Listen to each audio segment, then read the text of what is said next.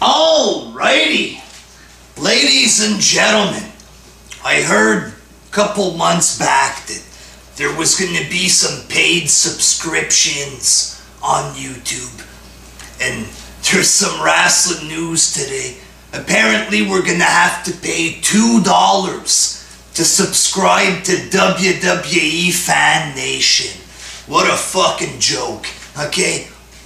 Right now, you can't even see 3/4 of their vids if you live outside of the US. If I would pay $2, would I be able to see the vids as well? Or, probably not. I wouldn't be surprised. Great marketing, to alienate everybody outside of the US. Such a worldwide company that is. Bunch of idiots.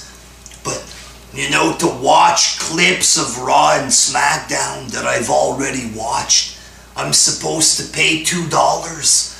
Should I pay $2 to see them sing songs and to do the Harlem Shake? Oh, I have to sub to that shit, huh? Fuck you, how about that?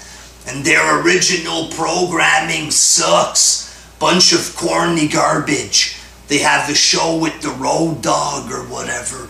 They make fun of us on the show. Well, fuck their show. That's what I did. I just stopped watching it. And I don't watch any of their vids. I'm subbed because I'm a wrestling fan, but it's all fucking corny garbage that I don't even need to watch. Just them promoting shit, And the original programming is lame. They had Santino's Foreign Exchange. Don't even know if that's still there. Just fucking G-rated garbage. Zack Ryder. You think I'm gonna pay money to fucking watch Zack Ryder? Get the fuck out of here.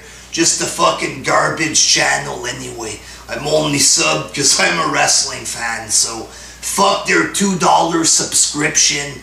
I would never pay to fucking watch cheap vids like this, corny vids. It's hard to watch it on TV. Why the fuck would I pay to watch it on the computer? Little clips on YouTube.